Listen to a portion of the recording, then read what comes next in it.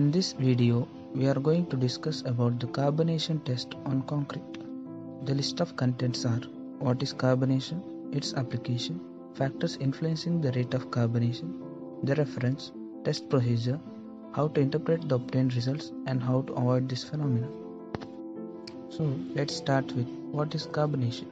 Carbonation is a chemical process where carbon dioxide in the atmosphere diffuses through the porous concrete surface that makes the concrete more acidic.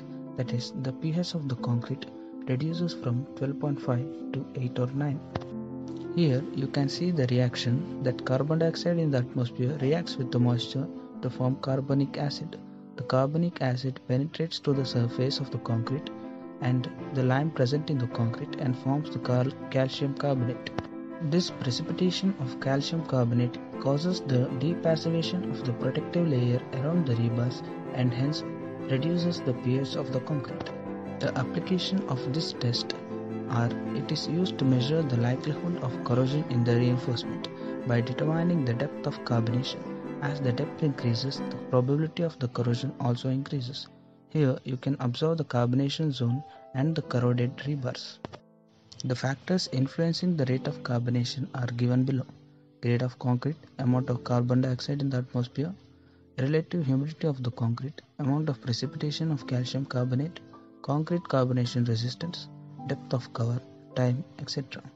Standard procedure for conducting carbonation test is given in IS 516 Part 5 Section 3 of 2021. The Part 5 non-destructive testing of concrete Section 3 carbonation depth test.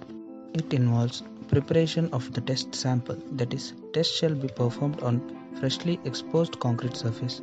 It may be either freshly broken surface of the concrete or extracted core sample, which may be preferably split, and the test can be conducted on split face. One thing to note is that after breaking concrete, surface shall immediately be cleared of any dust. 1% phenolphthalein solution in the alcohol is sprayed on the surface of the sample, avoiding flow channels on the surface. The measurement of the depth is done after the color has stabilized. Carbonation test was conducted on 2 to 3 specimens. We can observe the color change in 2 specimens and there is no color change in another specimen. This indicates that the sample in which there is no color change has been carbonated. Let's see how to interpret the results. The demarcation between the region which turns into magenta or the dark pink color and the region showing no change in the color will indicate the carbonation front. The depth is measured on exposed surface. According to the standard procedure, a minimum of 3 specimens shall be taken from each structural member and the mean depth of carbonation shall be calculated and recorded.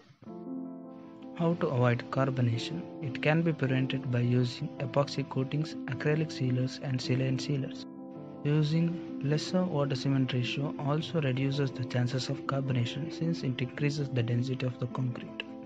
Adequate curing also reduces the chances of carbonation. Silica fumes having a higher surface area could be used to reduce the porosity of the concrete. And also using self-compacting concrete also reduces carbonation. Thank you.